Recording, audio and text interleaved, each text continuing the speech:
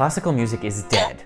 Or at least that's what we should come to believe based on the various articles that are written about this every single year, with some clickbaity title that says that classical music is dead. But one art form that is decidedly not dead is video games. And in fact, it's outperforming other forms of media. I think for lovers of many other art forms, video games can pose an existential threat. Video games are always being trash talked. They're considered trash culture, cultural garbage. They're time wasters. They're bad for your brain. To my parents up there, thank you for giving me guitars and drum machines instead of video games. And on one hand, this makes sense. After all, what does this have to do with this?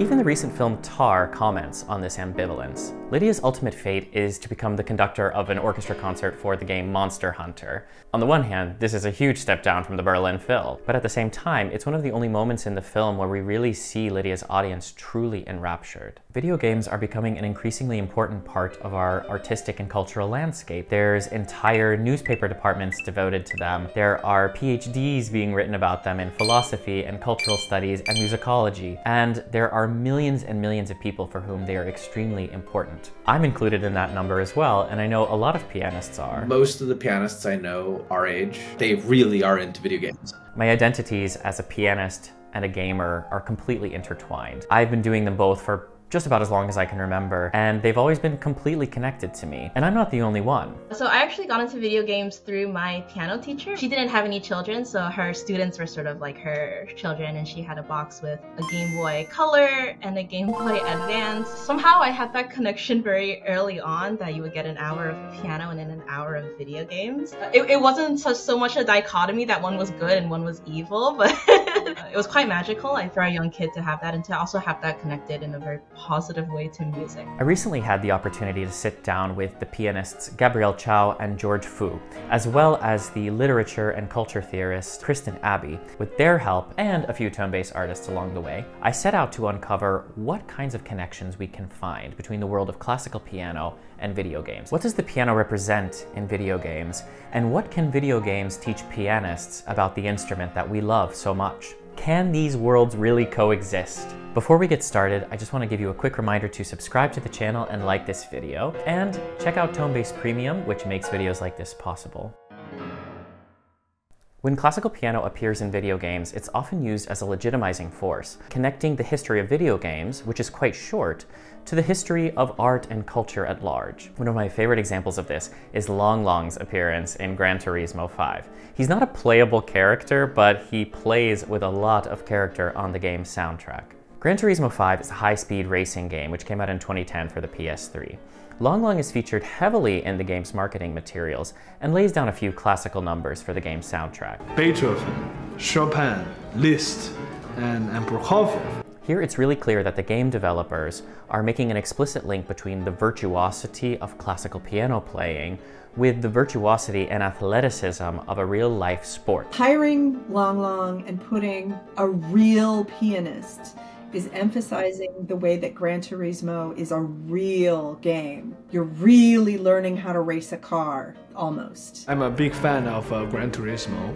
It's so real. So we've got the legitimizing force of somebody who's doing his thing for real, and the legitimacy of classical music. Long Long's inclusion in this game results in a kind of postmodern mashup with an eye to an international audience. We're not faking our international cred. We've got high culture from China. That's definitely a piece of what it means that he's representing them. And at the same time, the game developers are intentionally placing their work in a larger cultural and artistic context. It's a perfect platform for a classical musician to also share how we connect to the game. The piano as an instrument first came to Japan during the second half of the 19th century. Of course, nowadays, the piano is an integrated and essential part of Japanese musical life and culture. It's not something simply brought from the outside. However, we can see in a lot of Japanese media that the piano has a slightly different connotation than it does from media coming from other parts of the world. It represents modernity and globalization, and often even the values of European Romanticism.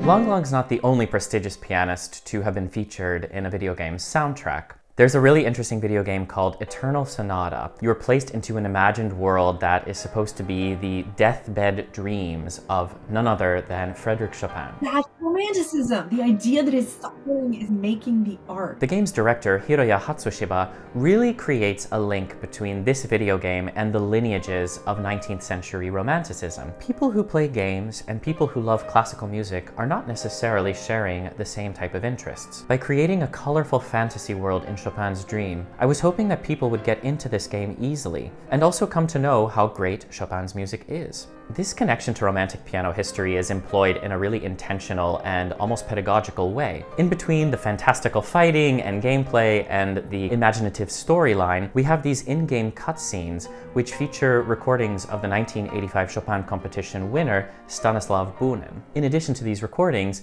there's some narration that actually talks about the biographical details of Chopin's life, and this text was created in collaboration with the Chopin Institute in Warsaw. This attention to detail is really beautiful because it means that when somebody plays this game, they're not just playing a game about Chopin, although that would already be pretty cool, but they're actually interacting with an entire discourse about Chopin's legacy in Romantic piano music. We've talked before on this channel about Chopin's importance to the history of Romanticism, but while Eternal Sonata is built on these tropes of the struggling and tortured artist on his deathbed, it also subverts them by asserting that Chopin wrote his best music when he was alive, and that we can't lose sight of somebody's humanity because we have been romanticizing them as a kind of tortured artist. That's the kind of plot that neo-romantics like, especially, where we don't have to die for the future to be better. In fact, we have to save the present with ourselves in it. Him letting go of suffering makes the arts. I would really love to see a Japanese role-playing game about Scriabin. I think that would be really, really cool. Like, very Dark Souls vibe. Somebody get on that. Just like Chopin's music, the piano can represent the darker aspects of Romanticism as well. The gothic and the grotesque, often appearing as a puzzle device in horror games, or as in one of my favorite games of all time, Super Mario 64, as a monster that should be feared. The piano was a solution to a puzzle in Resident Evil 1. Ah, it's the Moonlight Sonata. Can you play? You need to encourage a character to practice piano, and as she's playing the Moonlight Sonata, a secret door opens up. Oh, that was great. It's the graceful way that gets you closer to the best ending, where more people survive. The piano works so well as a puzzle device in games because, I mean, playing the piano is difficult. The puzzle that is the piano is this puzzle of modernity and the past. It is an intellectual inspiration. A puzzle is about linking ideas. Therefore, it really works well in a context where a character has to accomplish something difficult in order to move on to the next level. Perhaps that's why it became such an internet sensation a few months ago when Final Fantasy VII Rebirth came out, and tons of players got really obsessed with making the main character, Cloud, sit down and play the piano, not even taking off the big sword on his back.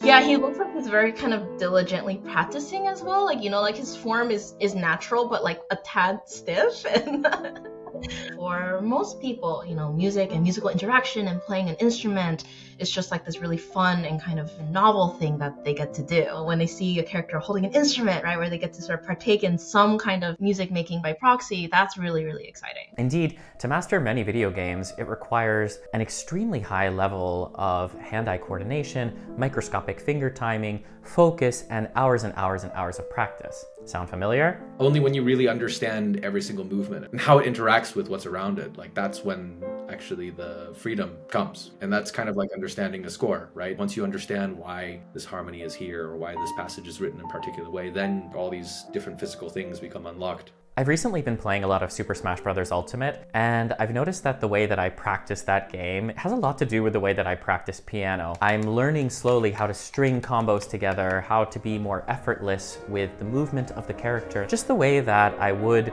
learn a Chopin ballade and gradually try to get more and more effortless and free so that I can really feel like I have mastery over it. If you're interested in leveling up your fluency at the piano, I highly suggest checking out Tonebase Premium, which is the platform that makes videos like this possible. Whether you're a beginner like Cloud or you are an absolute expert, Tonebase has a ton of amazing content that will absolutely help you upgrade your piano playing. If you're interested in finding out more about Tonebase Premium and getting started on your piano adventure, check the link in the description below or look right up here. Okay, but of course the game mechanics of Cloud playing the piano are just using 2 joysticks to control notes and chords. Never heard him ever play anything that I thought was beautiful. What does that really have to do with actually playing the piano? Simplifying piano into nothingness, into something that's so simple that it's not piano anymore, is part of the process of gamification. I think the Final Fantasy minigame is a dead end. It's viral in part because it's a joke. An absurd fighter dude with giant sword is sitting at a piano and he's playing and we're punching a couple buttons. Right, so doing something like this isn't playing the piano, that's clear. But simplicity can be deceptively inspiring. And there's one game that has absolutely inspired many people to start learning the piano. Minecraft.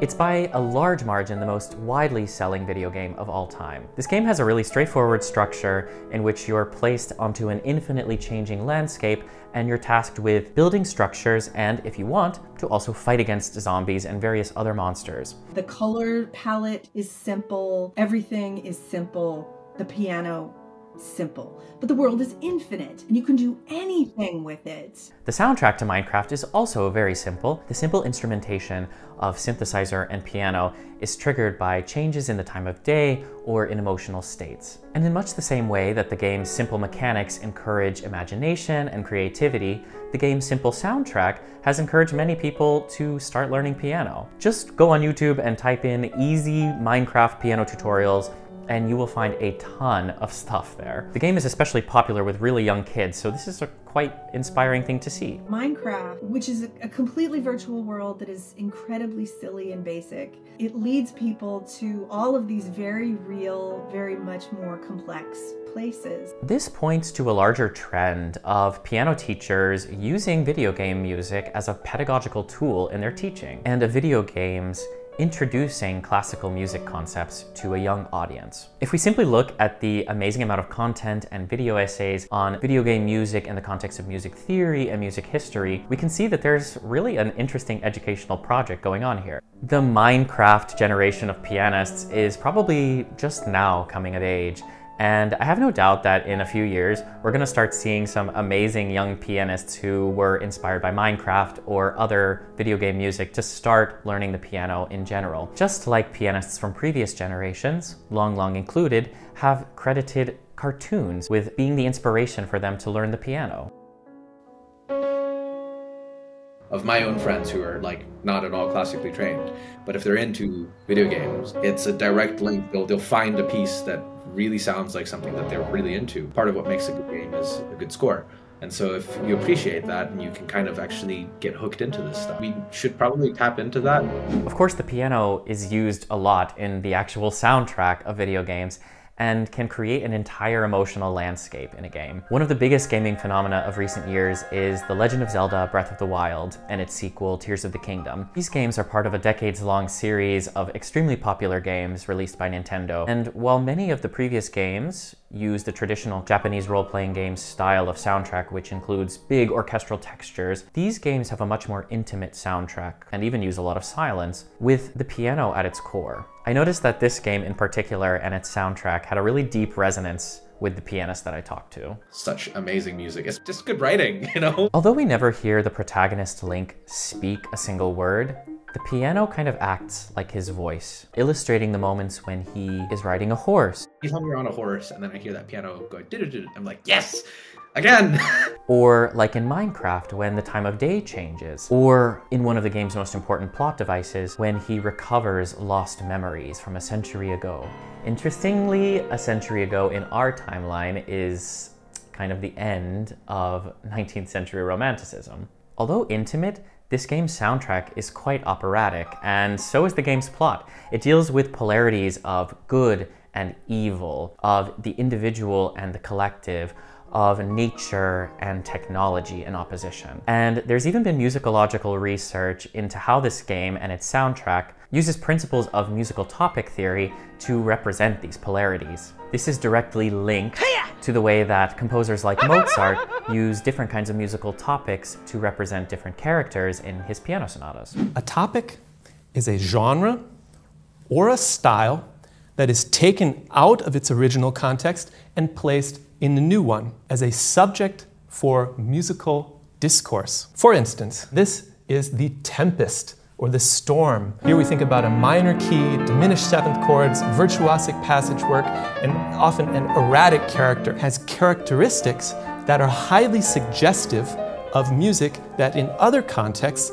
is meant to evoke tumultuous situations, like a storm. In fact, maybe we can consider Mozart the first pianist gamer. He often used the keyboard as a site for creative play and experimentation, like with the compositional games that he would play with his sister, or with the preludes and cadenzas that he would simply improvise. I think his duo for two pianos is kind of like the classical music equivalent of a Super Smash Bros. Match.